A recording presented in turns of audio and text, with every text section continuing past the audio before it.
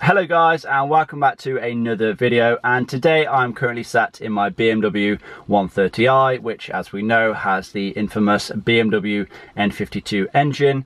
And today we are going to be doing a oil change. So we have some fresh new oil. We have this Manol 5W30 LL04 spec, and then we have a fresh new oil filter. I like to use Bosch. Never had any problems with Bosch filters, always generally pretty good quality.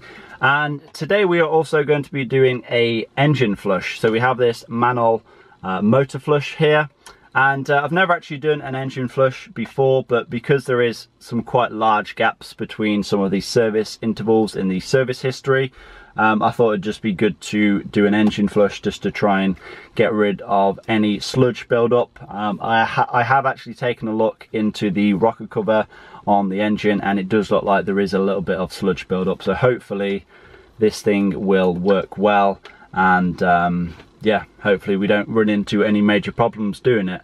But we are going to get outside. I will show you what it looks like inside the rocker cover, and then we will proceed in doing the rest of the oil change. Okay, then, so if we remove the oil filler cap like so, if you take a look in there, now bear in mind it is quite hard to see, but if you have a look on this spring right here, see there is kind of quite a little bit of build up. Now if you have a look on the camshaft lobe, that looks, you know, nice and clean. It doesn't look scored or anything, but it does look like there is a bit of sludge build up, so we do want to try and get rid of as much of that today as possible. So hopefully the engine flush does its job, and yeah, like I said, doesn't cause us any major issues. Okay then, so the engine is up to operating temperature. Now what I'm going to do is pour this engine flush in. If you're wondering what it looks like, that's what it looks like. It just looks like a very, very thin oil. But we're just going to go ahead and pour that in now.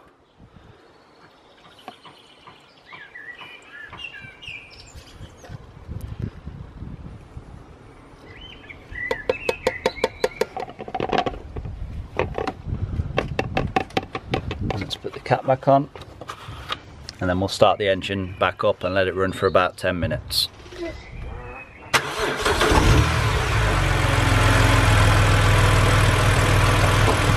And while the engine flush is doing its thing, I'm actually going to get the car up in the air on ramps to get it ready for the oil change. Okay then, so the engine has actually been running now for about 10 to 15 minutes, so it is properly warm. The radiator fan even kicked in as well, and I'm actually going to show you what the inside of the rocker cover looks like. Now it's hard to really tell, but it does actually look a little bit cleaner.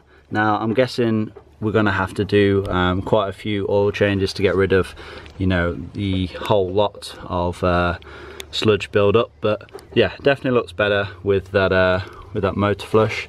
So we're going to put that back on, and then what we need to do next is remove the oil filter.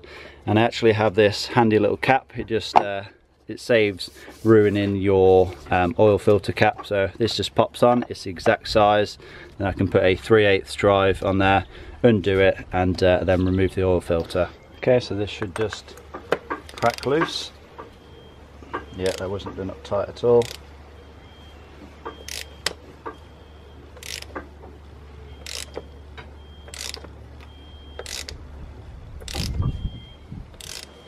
Now I'm not going to remove this fully. I'm just going to kind of let it drain down a little bit first before I lift it up, because otherwise oil will go everywhere. But I like to do the oil filter before draining the oil, because obviously if you drain the oil first, put the sump plug back in, then do the oil filter, you're just going to have the dirty oil from the oil filter drain back into the sump. So I like to do the oil filter first.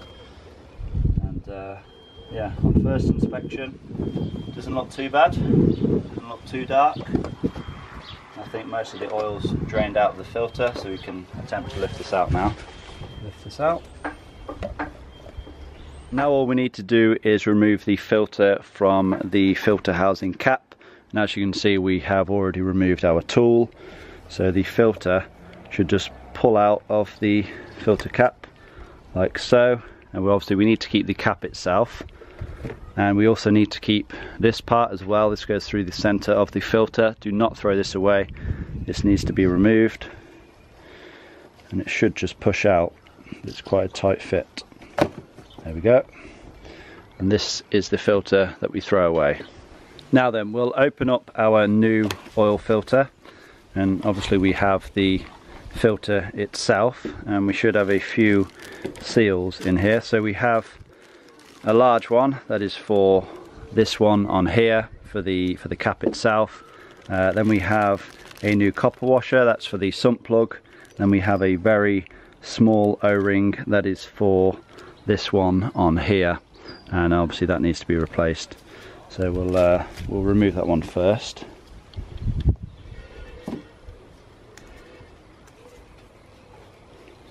Okay, that's that taken off. And we'll slide the new one on. I'll just steal a bit of oil.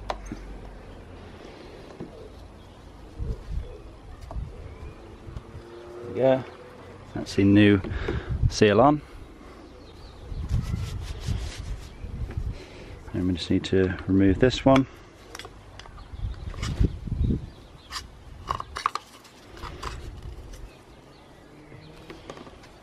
Again, steal a little bit of oil.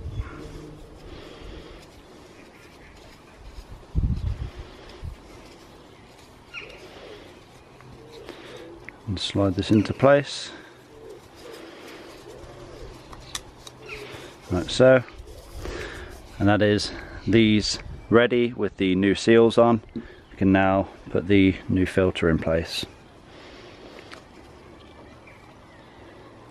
Not too sure if there is a top and a bottom. I imagine this is the top with the writing round. So we'll slide this down into place.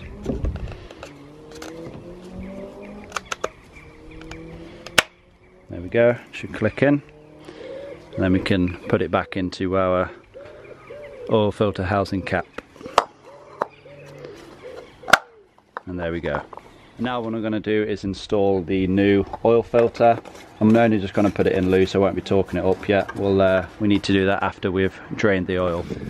And now that we're under the car, we can locate the oil drain plug, which is this thing right here. It is a 17mm, so I'm going to go ahead and crack that loose.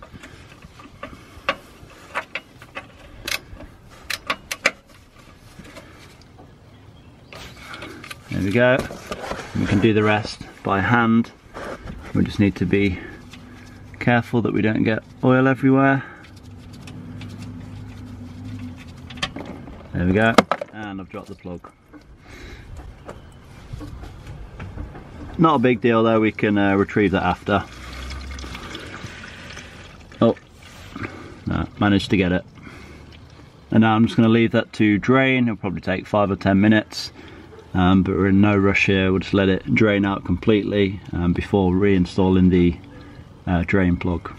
And while we are waiting for the oil to drain out of the oil pan, we can actually get the plug ready for reinstallation. So all we're going to do is remove the old copper washer, give it a good clean up, and then install our new copper washer, like so. And now that the oil has pretty much finished draining, it's now time to reinstall our sump plug.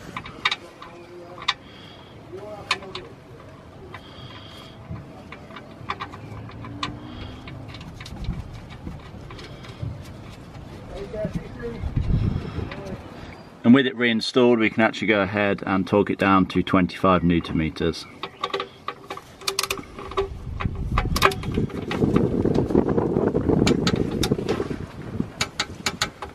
Go. And now that the plug is torqued up, I'm actually just going to give this area a good clean down.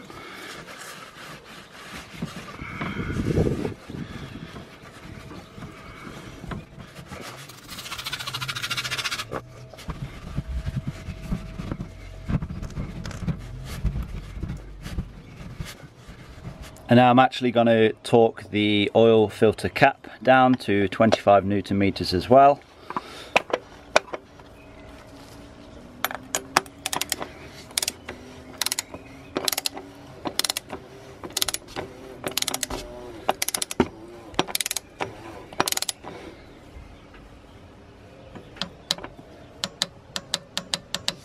There we go.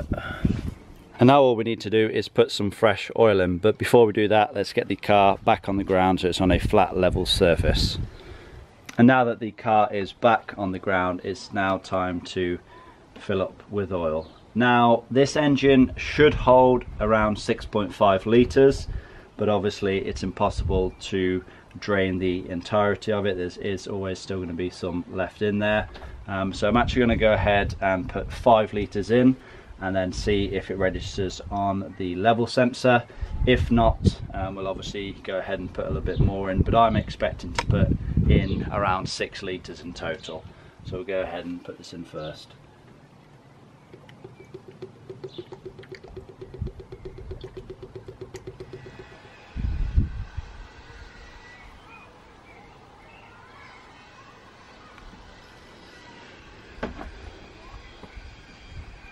Okay, so that's around 5 litres in there, and we'll actually go inside and check to see if it registers on the level sensor.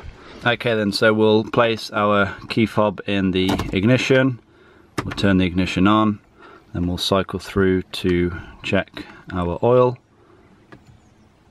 Oil level seems to be okay, but I am actually going to go ahead and put probably another half a litre in, because I know for sure 5 litres is not enough, so I'd rather have you know, just that little bit extra in, you know, for when we do the first start.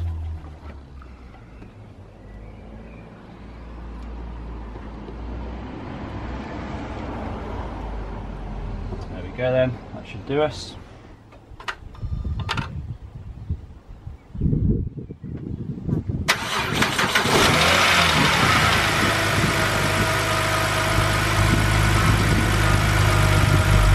And there we go, says oil level is okay, but I'm actually going to take it for a drive, switch it off, let the oil drain down, and then check the level again.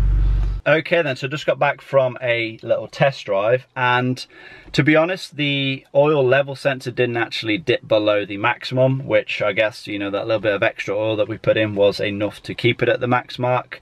Now I will of course continue to check it over the next couple of days just to make sure it doesn't dip below that. I'm really not a massive fan of, you know, just relying on the oil level sensor, but you know, with the N52 you really have no other choice. You know, there's no physical dipstick, so you kind of just have to rely on that sensor to give you an accurate reading. But I'm pretty sure it's there or thereabouts. You know, we probably put 5.5 to 6 litres in, so you know, that's about right with, you know, how much this engine should hold with an oil change. So yeah, like I said, I will continue to just check it over the next few days, make sure it stays at the max, and if it doesn't stay at the max, then I will of course top it up to the max. But yeah, I think that's it. I hope you guys have enjoyed this video. I know it's been a pretty basic video, you know, it's just an oil change.